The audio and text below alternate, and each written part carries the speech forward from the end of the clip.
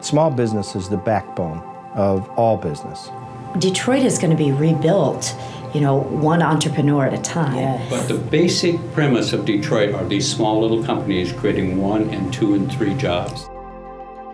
Our small business enterprise has recently taken on a very different approach, which is, in conjunction with the MEDC, a microlending program, which is aimed at very, very small businesses, businesses that can turn a neighborhood into a community. These are businesses who otherwise wouldn't have access to capital in a traditional sense. And so in a partnership with the MEDC, we're making $25 million available for these very small micro businesses. About 6 months ago, we came to a critical part in our business where we needed some additional capital to grow and put on some new programming, and came to the Detroit Development Fund to get that capital. Is I think we're going to see the backbone of Detroit, these small little companies, get better and better.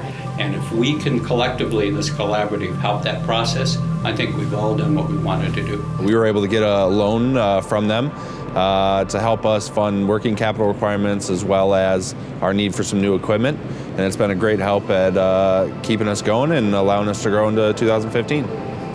Well, it was critical to have the involvement of the MEDC, because without that involvement, the senior debt providers, Huntington and Goldman Sachs, likely would not have provided the funding. These are loans that are going to smaller operating companies that, just by their nature, senior lenders don't provide financing to them. We have a sweet spot in small business enterprises, lending to them, understanding their businesses, and again, in conjunction with the MEDC, we found this wonderful tool which can assist companies who otherwise wouldn't have any access to loan capital.